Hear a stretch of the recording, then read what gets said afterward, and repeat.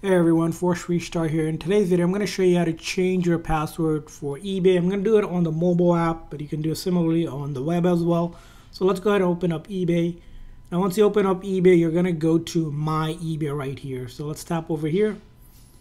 Now once in your My eBay, you're going to scroll down all the way to this account section. There is a settings option. Now once in your settings here, we're going to go to here where it says personal. Under personal information, there's a sign in and security option. So we're going to click on that. And once we do that, we'll see an option that says change password. So let's click on change password.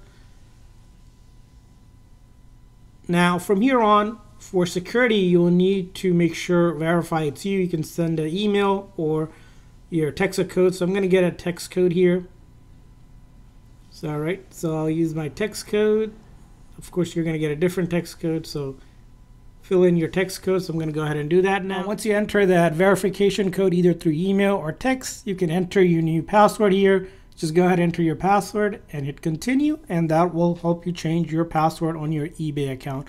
So that's how you do it. I hope this video was helpful, so please consider the like and subscribe button for more tips and tricks for eBay and other apps. We'll see you guys next time.